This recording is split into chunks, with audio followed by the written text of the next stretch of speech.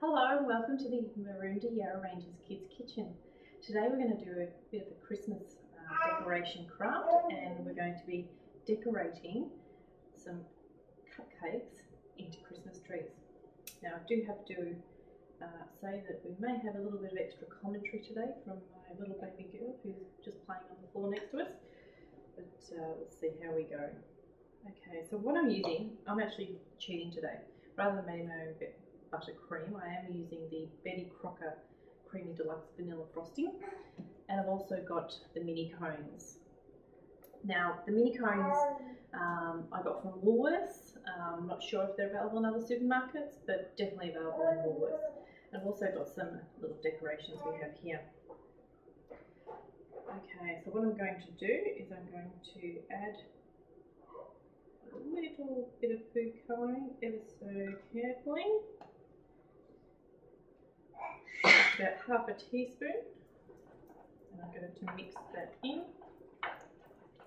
I've got about 3 tablespoons of the frosting in the bowl here. Just mix that through.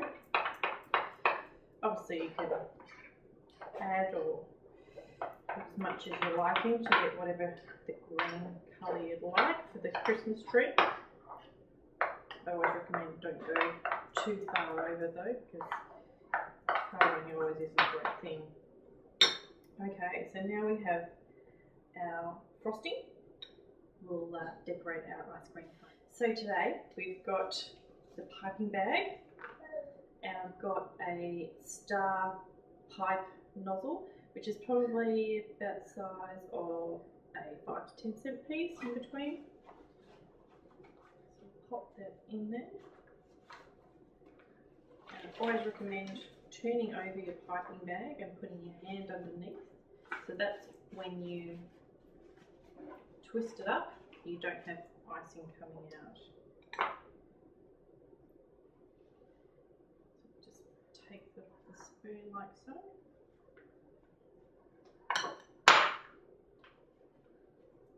Beautiful. We just wrap that up, twist the top, and we're ready to go. So what we start off by doing is we want to do a nice circle so we can glue the cone to the top of the cake. Just a nice steady circle. Doesn't have to be perfect because we are gluing the ice cream cone to it. So as you can see there, I've just put the circle on the top, and then I'm going to push my ice cream cone on top.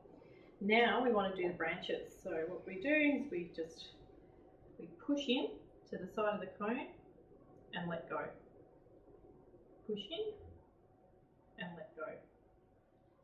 Push in, let go. And as you can see, they're drooping down, which is quite cute because it's how the branches work. Push in, let go. Push in, let go.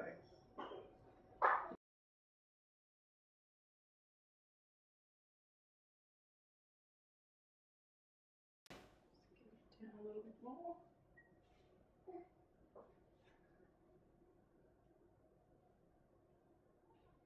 And just a dollop on top to finish.